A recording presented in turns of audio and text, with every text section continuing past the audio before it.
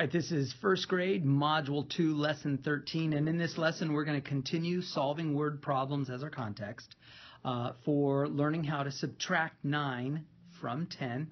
This is the exact same lesson as Lesson 12, essentially. It's just more of the same. The difference is we're going to get to see the number bonds instead of just horizontally like this. We're also going to see vertical number bonds. So let's get going.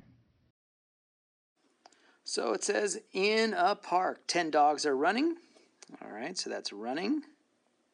And one is sleeping. 9 of the so what we can do is we can now know that there's 11 dogs at the park.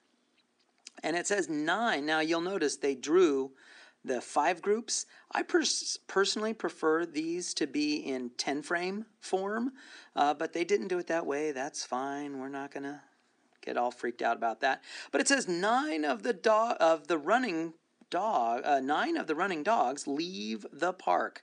So these 4 plus these 5 plus that 4, leaving these 2 dogs. So how many dogs are left in the park? And the answer is 2.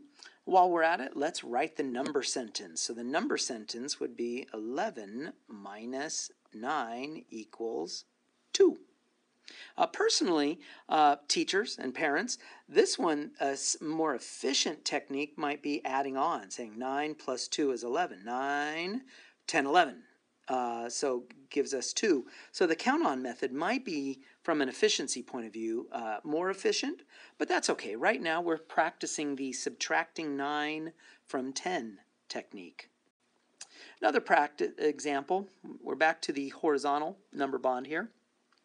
It says Alejandro had 9 rocks in his yard and 10 rocks in his room. Yard, room. 9 of the rocks in his room are gray and the rest of the rocks are white. How many white rocks does he have? So the idea would be, so first off we have 19 right here, and we're going to draw this. So 10, 1, 2, 3, 4, 5, 6, 7, 8, 9, 10, and 9. 1, 2, 3, 4, 5.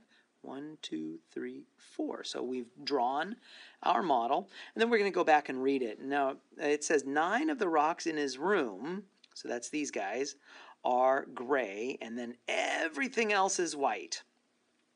So we're going to cross off 9 of them. So we're going to cross off 5 down here, plus 4 right here, and all of the rest of the rocks are white, so that's going to be 9 plus 1 is 10.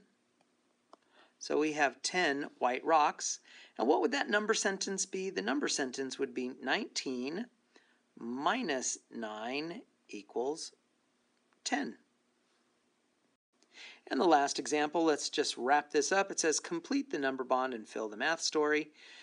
Use 5 group rows and cross it off. So first off, we know we have 14. And our 5 group would look like 1, 2, 3, 4, 5. 1, 2, 3, 4, 5. So there's our 10. And then we have 1, 2, 3, 4. Now let's go down here and read this question. It says there were some number of birds splashing in a puddle, and then some number of birds walking in the dry grass. 9 of the splashing birds. So since that's a big number, that means this 10 is the splashing, and then this is the walking. And it says, so let's get that written in.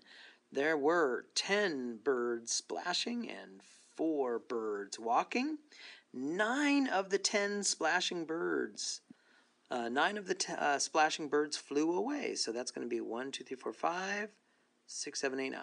So there is the ones that flew away. How many birds are left? And we can see there's 1 up here, plus 4 down here. So there are 5 birds left. Now, what would our number sentence look like? Our number sentence would be 14 minus 9 equals 5. And that wraps up first grade Module 2, Lesson 13, continuing to use word problems to subtract 9 from 10?